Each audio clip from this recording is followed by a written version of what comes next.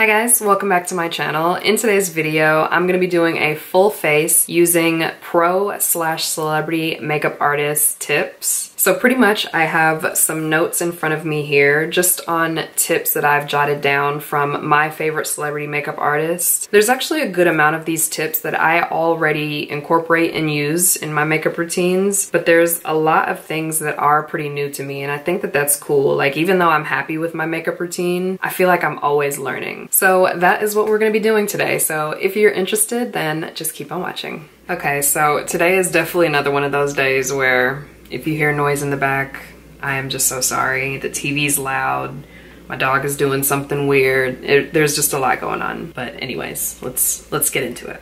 Apparently celebrity makeup artists do not like to use primers, so we're not going to use a primer today. The ones that I follow closely, if they do use a primer, it's usually in place of a moisturizer. Long story short, they just like to use a very hydrating base, so that is what we're going to be doing. I already have my Clinique Moisture Surge on my skin. Now I'm just going to go in with Smashbox Primer Water and just use this to add even more of a hydrating situation. And today I'm going to be using my Dior Face and Body Foundation because I love this foundation. So I'm just going to focus this foundation in the center of the face. Celebrity makeup artists use very little foundation actually, which makes sense. I mean, they're working on celebrities, which majority of them have beautiful skin, so they don't need much, but you know. We'll see how this goes. The whole approach to this, I imagine, is just less is more. One thing I know for sure is those celebrity makeup artists, if they have the time, they spend a lot of time blending. Okay, so I think I'm blended. Now I'm just gonna go in with my Cover FX Power Play Concealer. They always use very little, and they usually only concentrate it where it's needed. So I'm just gonna use very little, and I will still, you know, highlight my Cupid's bow.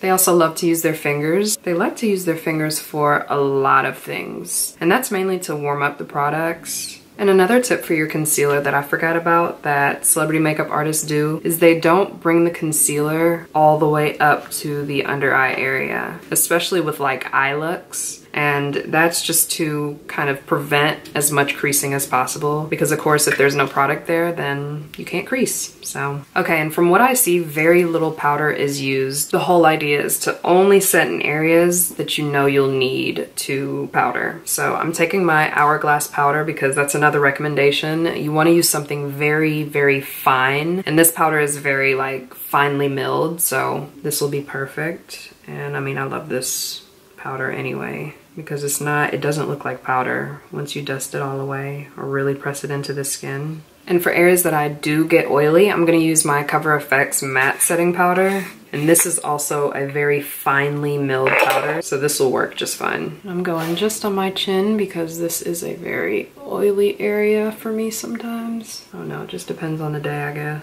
All right, and now for contouring. I feel like most people know this, but you always want to use like a cool tone according to your complexion. So I love using, as always, my Fenty Beauty Matchstick in Truffle. This is like a really nice, cool neutral shade for me. But a tip that I've seen is actually starting your contour kind of lower than you would. This feels so weird, and then what you want to do is actually blend this upwards, which makes sense. I mean, you definitely don't want to drag it down. You don't want the beard effect. Just starting it that low is so weird. Ooh.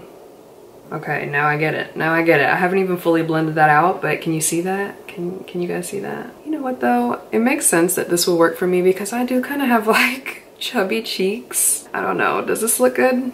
Wow, okay, that's intense.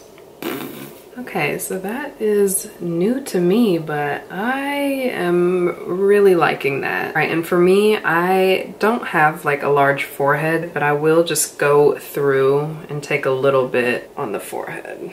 Just a little bit, so that everything is kind of like uniform. But if you have like a larger forehead, by all means, like, you know, go in. All right, and I'm just gonna contour my nose a little bit. Going in with a smaller brush, and I do this all the time, but I'm really only gonna take it right here. A little bit underneath here, I guess to give the button nose effect. Maybe I don't want to do that.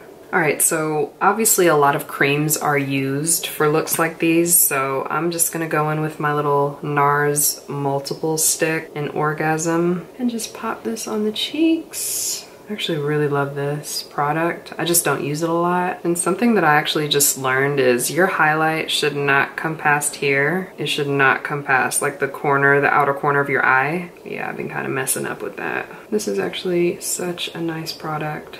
And one of my favorite celebrity makeup artists, Sir John, he loves to use like liquids and then powders over top. So I'm just taking my Cover FX, their perfect light highlighting powder, and just taking this over top of what we just put down. And this highlighter is so subtle, but like, I mean, I'm sure you guys can see that it's so skin-like. Alright, now taking my Becca bronzer in Ipanema Sun, I'm gonna use this as an eyeshadow. And I see this all the time, whether it's a blush, a highlighter, or a bronzer. You know, I just see some makeup artists just putting this all over the lid. I imagine they usually do stuff like this when they just don't have the time. So this is like a really easy way to have a pulled together look, I guess. It kind of helps that I kind of have a little bit of discoloration on my eyelids, so the bronzer is just kind of going over top of that color and blending in with it almost. All right, now I'm just gonna take my little NARS